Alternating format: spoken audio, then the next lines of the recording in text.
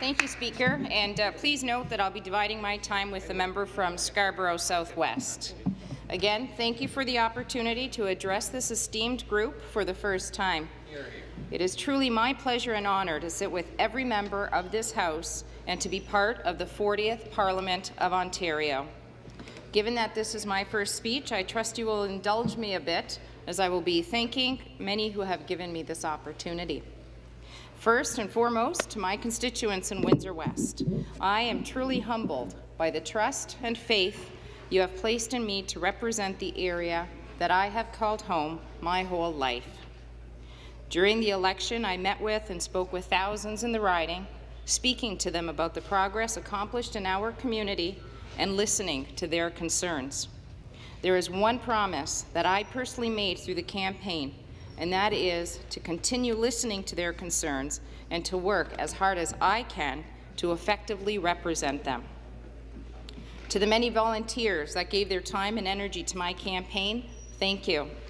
And of course to my family, my husband John and my boys Anthony and Joshua, for the sacrifices they are making to allow me this opportunity. I will be forever grateful.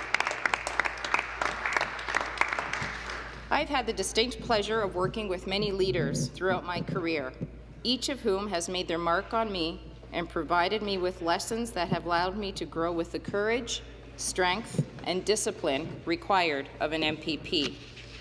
I would be remiss if I didn't mention those that came before me in this chamber.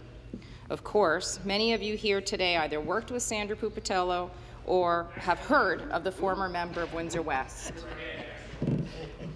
First elected in 1995, Sandra certainly made her mark not only for the people of Windsor West but across the province.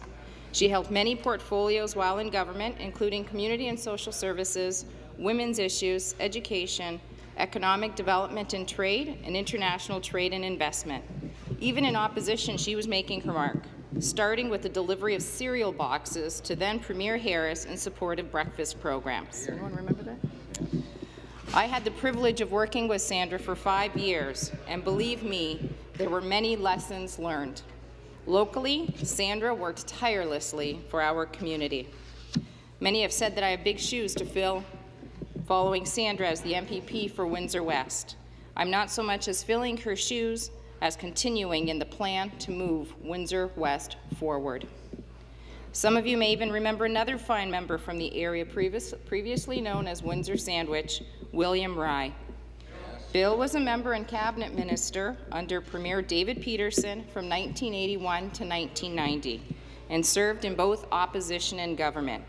I also had the privilege of working with Bill and count him as a friend and mentor. Speaker, there's another former staffer of Minister Rye that sits with us in this House, the current Minister of Finance and member for Windsor-Tecumseh, the Honourable Dwight Duncan. I am grateful for his support and friendship. I will continue to need his good counsel and support as we work for the people of Windsor and Ontario together. I represent a community that is rich in history, the gateway to Ontario, and home to one of the most diverse communities in Canada.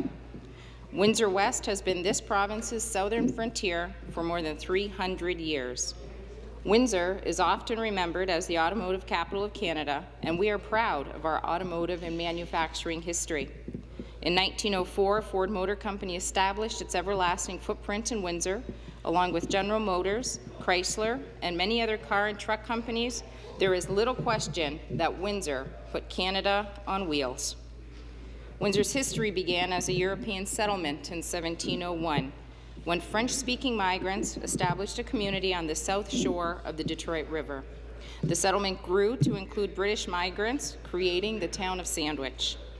This was the site where General William Hull invaded Upper Canada and later withdrew upon word of forces advancing under the leadership of Major General Isaac Brock and Chief Tecumseh.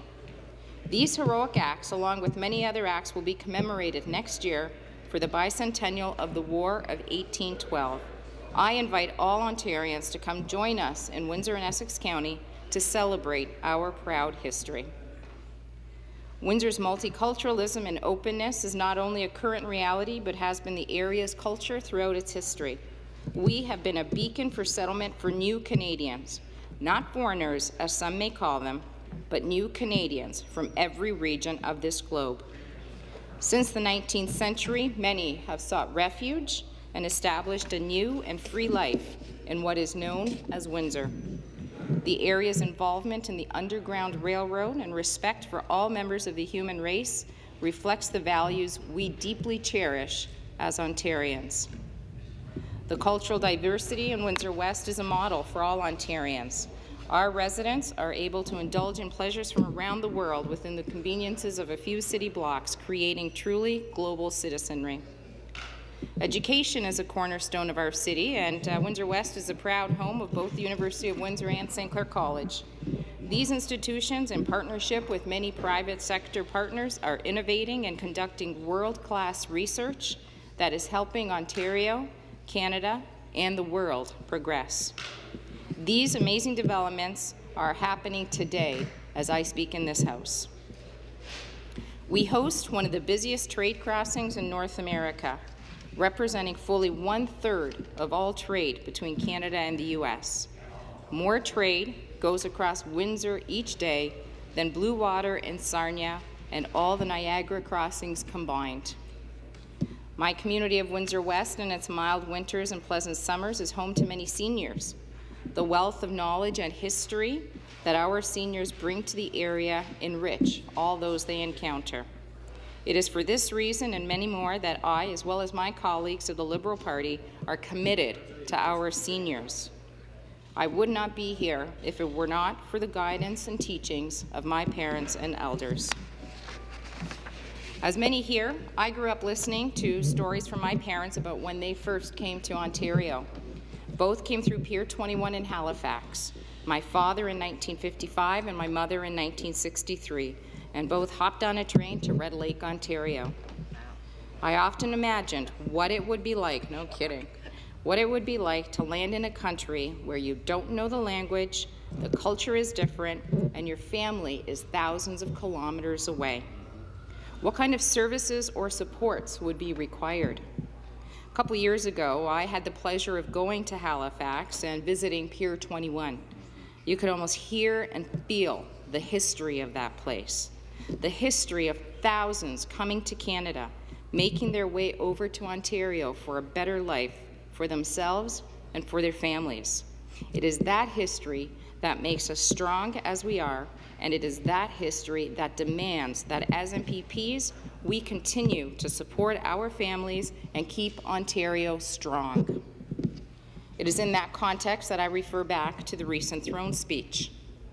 I am proud of the accomplishments this government has made over the last 8 years in strengthening our healthcare system, our education system, and our infrastructure. As we move forward together, we must protect those gains while continuing to protect our communities, grow our economy, and support our families. We know that there will be challenges.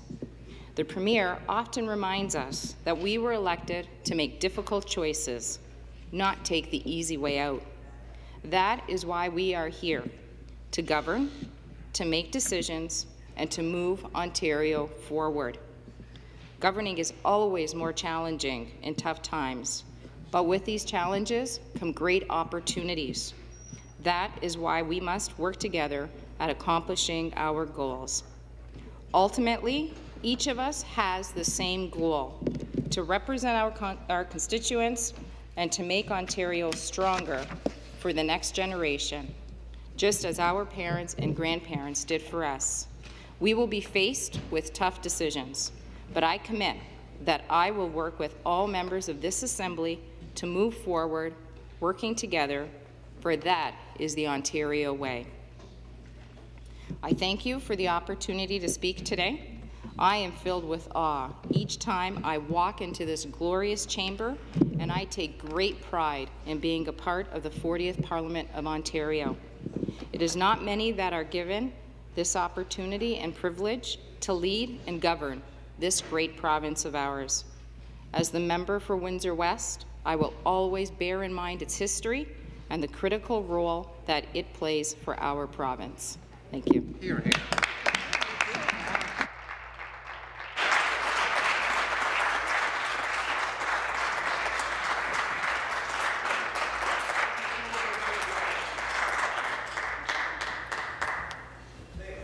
I understand.